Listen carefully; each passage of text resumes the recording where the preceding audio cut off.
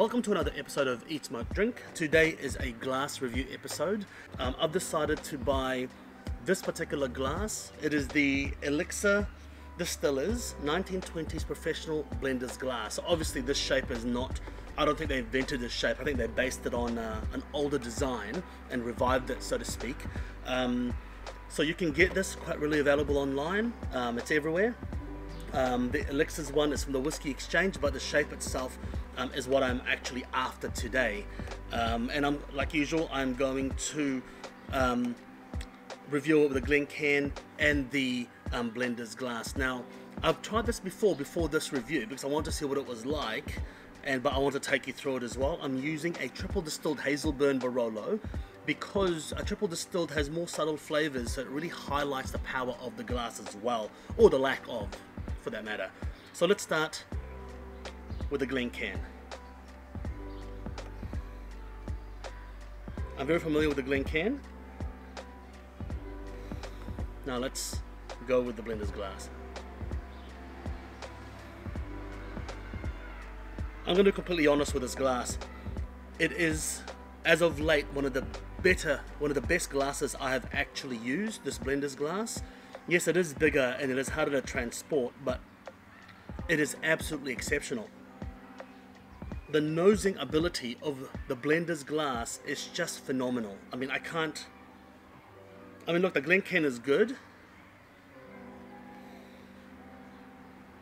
but the amount of flavors you pick up from the Blender's glass is absolutely phenomenal. There's no comparison. It's just so different.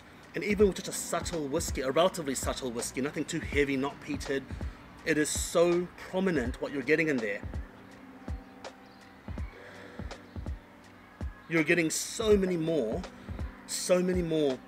notes and flavors than you would the Glencairn. Now the interesting thing about it is this.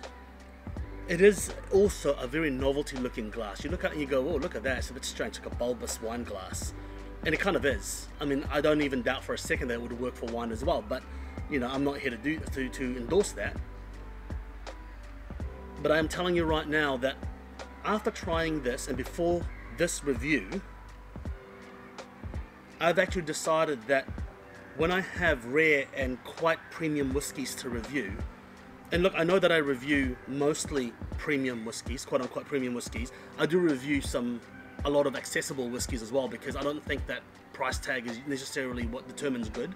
But if I'm going to review something novelty and something rare, or something that requires a little bit more attention and love, I'm actually going to use this glass from now on. That's how much I am endorsing this glass. I can't believe how good it is. Like, I think it is because the large surface area allows for a lot more adhesion, and then the opening is actually slightly smaller than the Glencairn, so it's quite intense. But when I try this with different whiskies in a tasting, what I noticed was you have to be wary as well. Is your nose very sensitive to smell? If it is, then it could be overwhelming for you. I think that requires, I think that can be sorted with a bit of self-training and self-practice to sniff and nose. But what I've noticed is that regardless if it's peated, sherried or not, this is really, really good. But yes, you do get a focused center smell from this glass. But I'm telling you, absolutely excellent. I absolutely love this glass. So you're going to start seeing this glass more on my channel, featured on my channel in the near future. And until then, it gets my thumbs up and my tick of approval. Don't forget to subscribe and ring that bell. See you again.